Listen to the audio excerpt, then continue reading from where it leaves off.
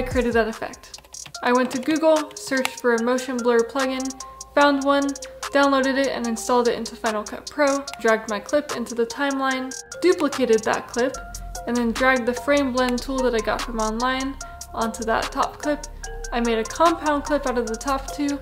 This is because I'm going to need to mask out the waterfall. I then adjusted the settings in the frame blending tool to get it the way that I wanted it to look. Once that was done, I took the draw mask tool, dragged it onto the waterfall clip, masked out the waterfall, and keyframed the position to follow the movement of the camera. And there you have it, the smooth waterfall effect.